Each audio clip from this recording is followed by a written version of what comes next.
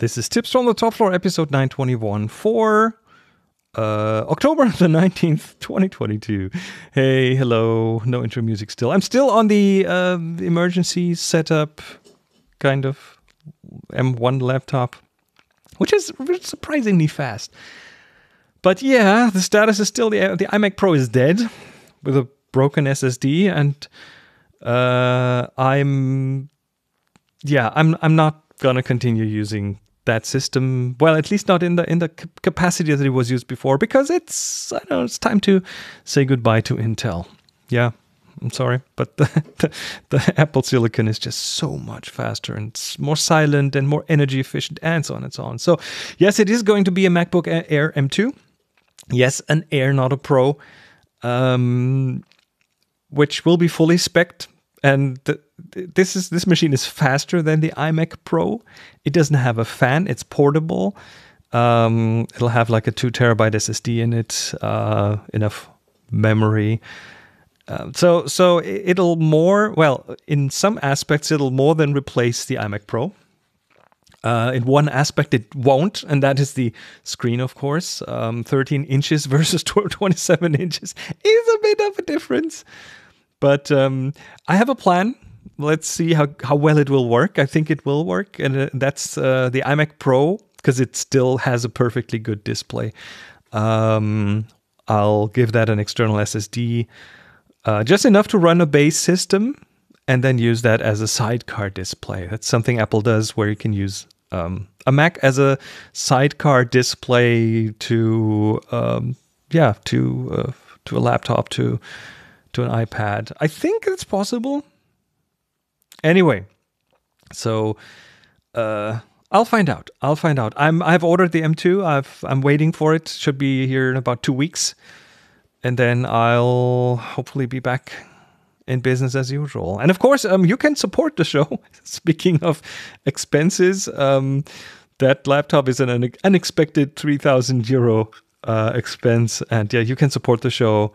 Go to tfttf.com/support or become a Patreon supporter, and you will get the new episodes before anyone else gets them, because that's where I post them before even Release Pixie Rafsitar gets them.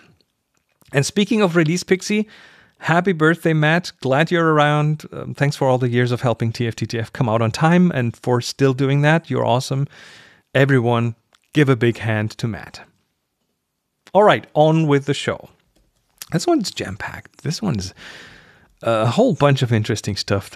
I'm so happy about, I'm scared about all the developments in photography, because things are moving at a really fast pace, but at the same time, I'm also happy to see some things that have been in the making for years come to fruition.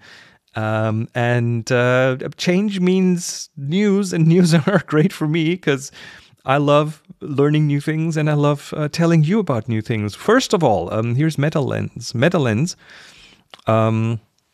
is a company that has just received a $30 million funding round. And if you look at what cameras do, or did in the past, or our cameras all still do that, is they have a flat sensor, and then they have like a package of several lenses combined into a lens, a telephoto lens, a prime lens, a zoom lens, and so on, that then projects a focused image onto the flat sensor. That's how cameras work. The camera obscura is a bit different with the pinhole, but in general, that's how cameras work. You have lenses, and you can take a picture with a single lens, but then usually we're talking heavy, big slabs of glass, and multiple of those. Even in your smartphone, you have 3, 4, 5, 6 elements in there. Now, Metalenz is changing that. And again, they've just received a $30 million funding round. So what are they doing? We've talked about flat lenses in the past here, and that's exactly what they're doing. They're using what they call meta surface technology to create flat lenses. And those are nanostructures.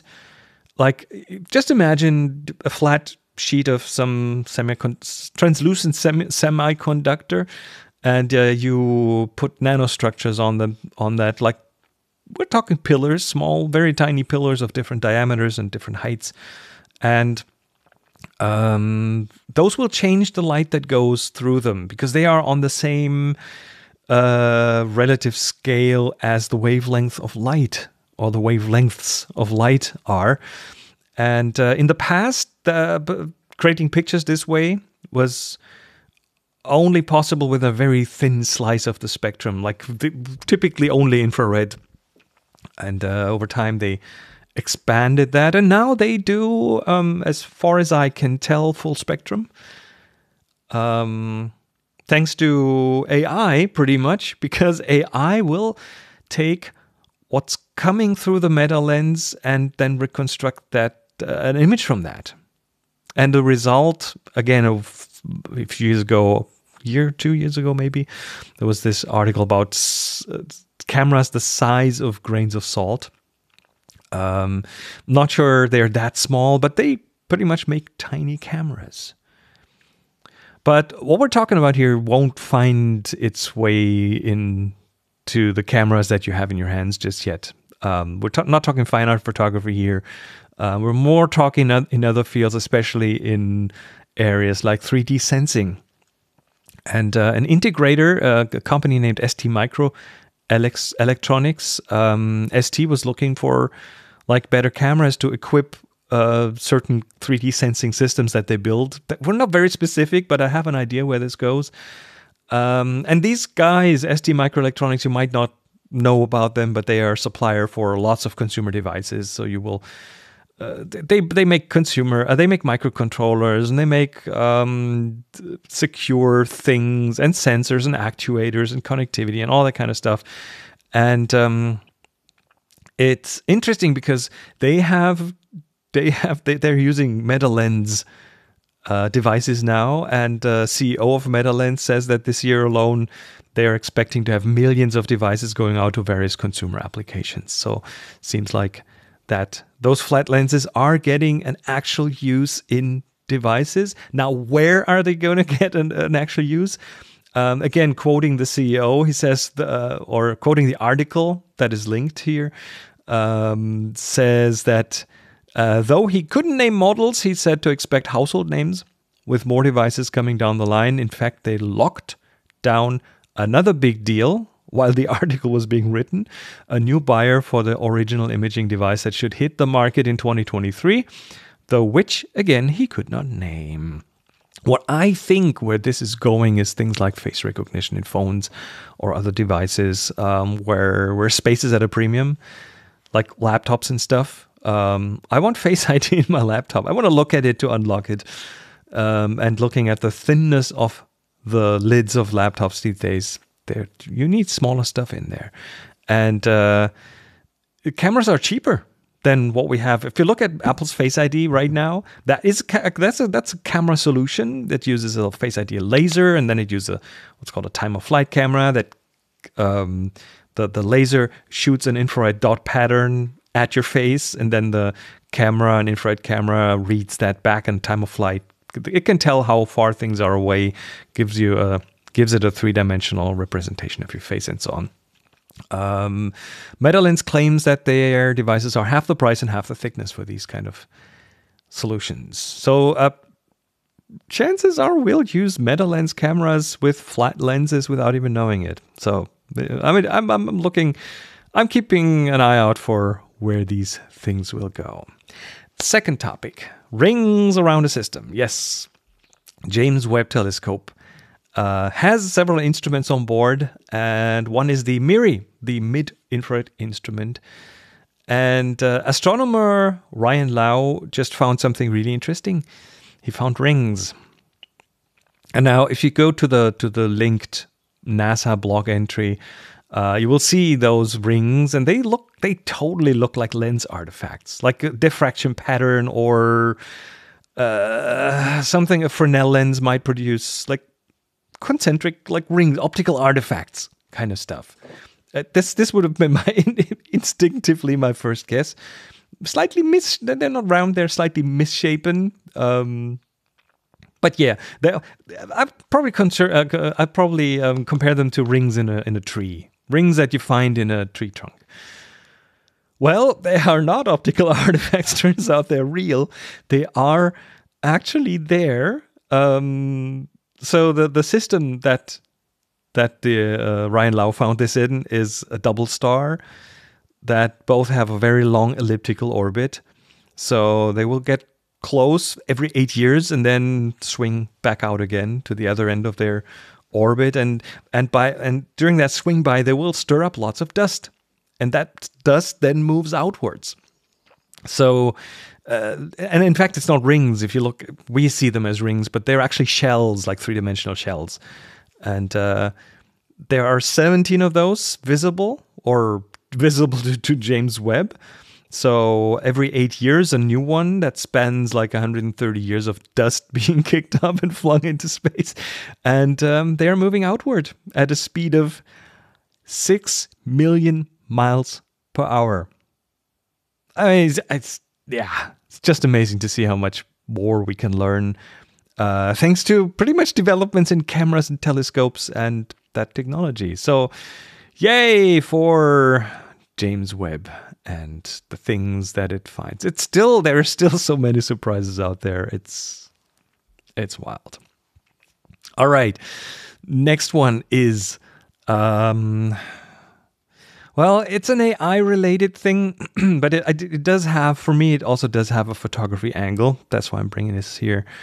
Here's another angle on the general AI revolution that we are in the middle of right now. And it does concern photography and how we learn, and and it'll have some social implications.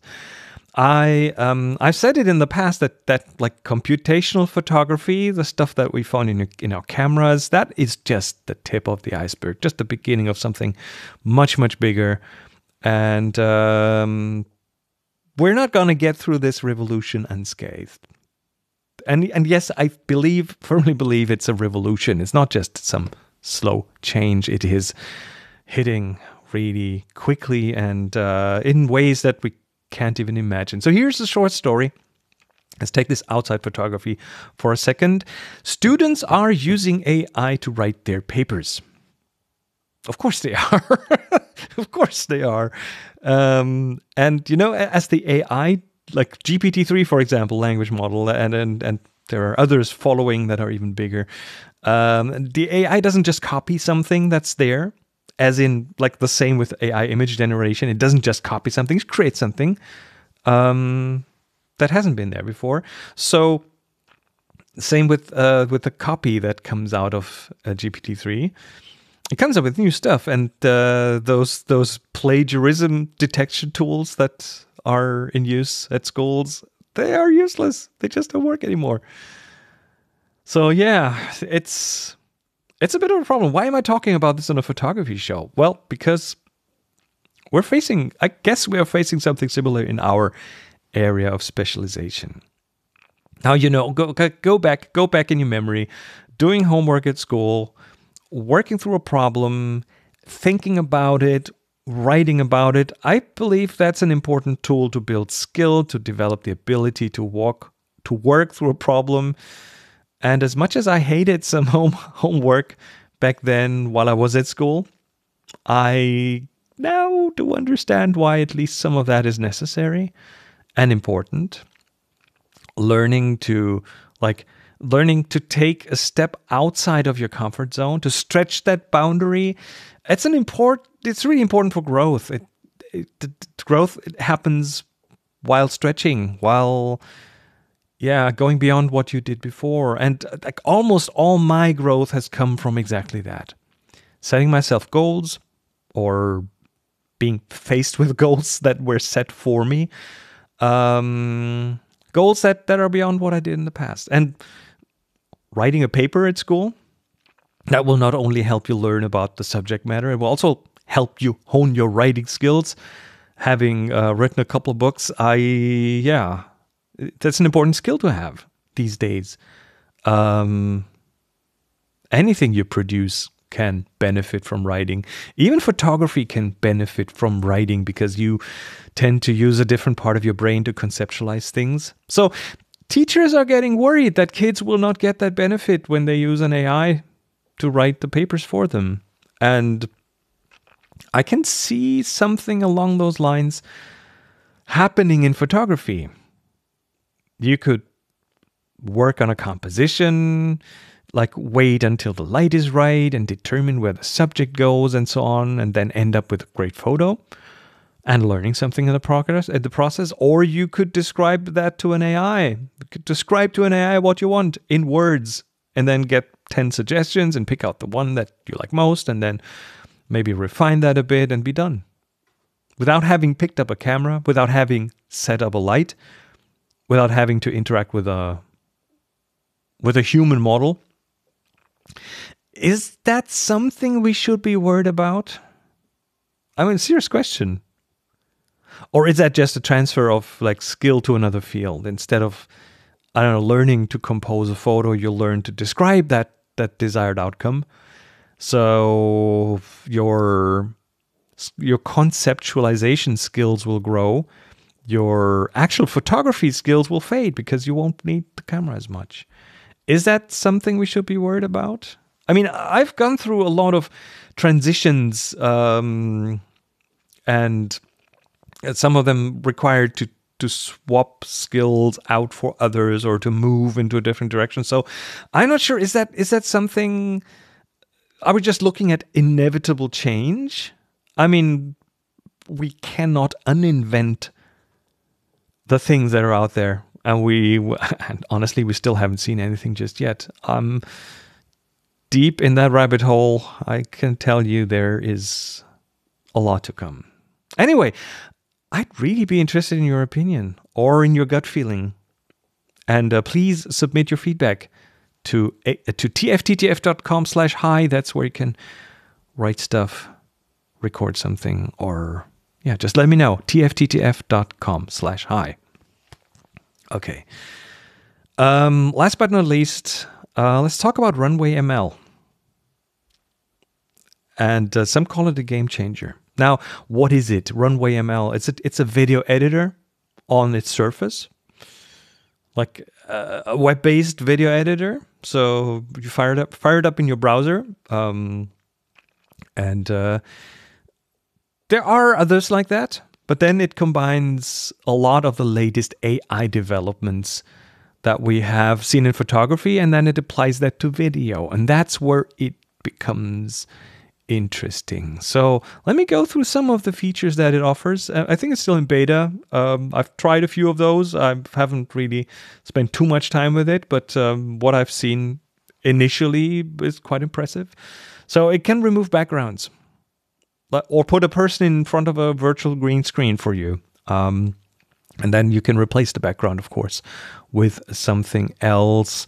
Of course, you can blur the background, but then Zoom and others do that live. So that's not a biggie. But then if you want to take that into another tool, let's say you're still in Premiere or Final Cut Pro, it can export what's called an alpha matte, which is your transparency channel. And then you can use that in other tools. It does motion tracking for you. Again, AI based. Of course, text to image. So it has something like stable, I would guess stable diffusion under the hood to allow you to generate images for, again, video backgrounds and stuff. It does image to image, which is like style transfer. Like you can make a photo into a cartoon or make a photo into a painting or make a cartoon into a photo and so on, which works astonishingly well. Did I mention it's in browser? Yeah, I did. It has transcription.